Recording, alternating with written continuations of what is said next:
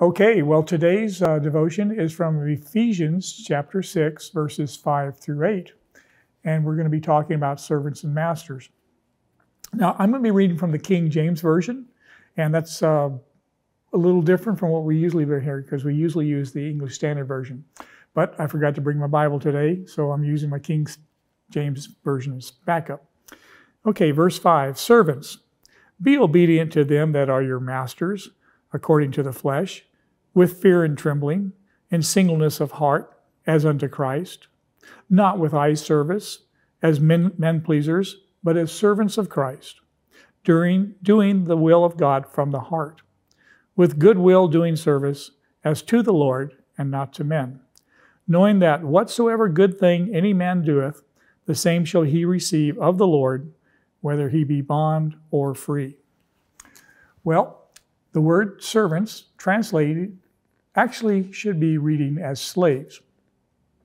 Now, but we see at the end of these verses here that whether a person is a slave or a free man, these verses apply to them.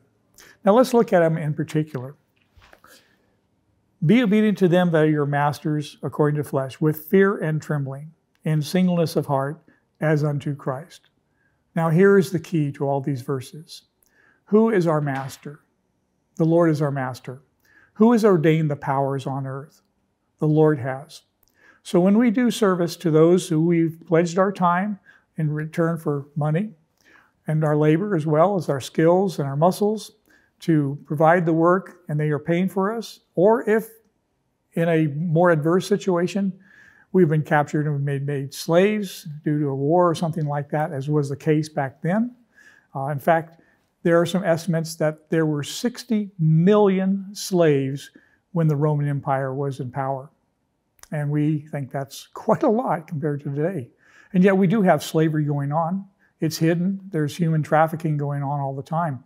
And there is still slavery in parts of the world. But if it had not been for Christianity, it'd probably be more extensive. Christianity, and this message here, tells us how we are to obey as slaves, as servants, to our masters. And why is that? Because we serve the Lord. Our example, to not be eye please or doing eye service or men pleasers, only working when the boss is looking, because our boss is looking at all the time. He is up there. He sees all. He hears all. He knows all.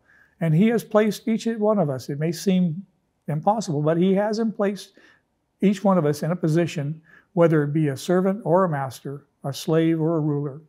And we are to serve obediently with singleness of heart unto Christ, doing good will. And by our example, because we are serving Christ, we will lead other men. We will show men and women Christ in flesh. I hope these words have been encouraging to you today. May we bless you and keep you in Jesus' name.